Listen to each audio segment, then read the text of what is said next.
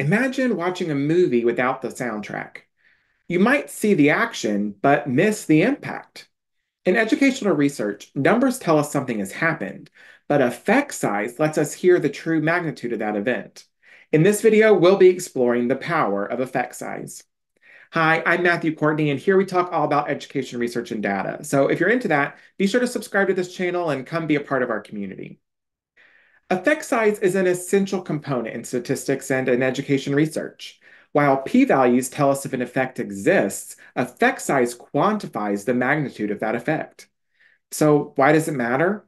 Consider the case of statistical significance, which, although indicative of a difference, can sometimes be misleading. Even a large study may identify a statistically significant difference, but what if that difference is, in reality, quite minimal? This is where the concept of effect size becomes invaluable, offering a much clearer picture of the impact. There are a few ways to calculate the effect size, but you'll most often hear people talk about Cohen's d, which is indicated in research reports using a d printed in lowercase and italics. Cohen's d compares the means between two groups. It is calculated by taking the difference between two means and dividing that by the pooled standard deviation. Understanding how to interpret effect size is crucial. Cohen himself gave us this guidance.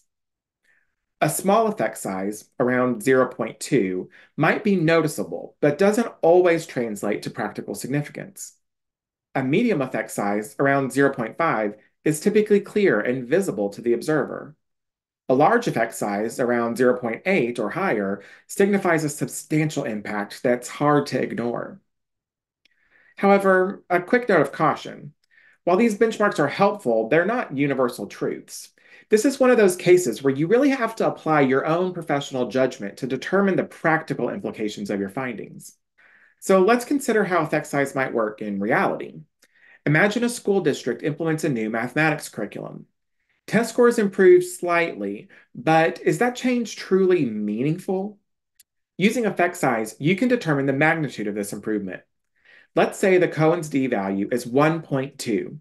This would suggest a significant impact, indicating that the curriculum not only improved scores, but did so in a substantial and meaningful way. In education, where resources are finite and stakes are high, effect sizes become crucial. A new teaching technique might produce statistically significant improvements, but is it worth the time and cost? Effect size helps stakeholders make informed decisions.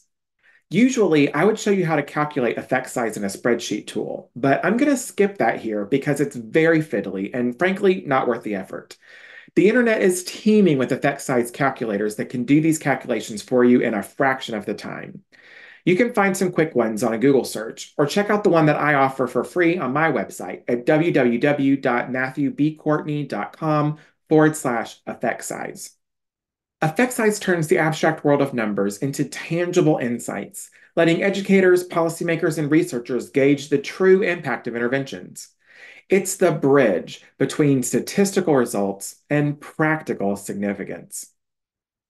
If you found value in this video today, make sure you like and subscribe and check out some of the other videos in this playlist.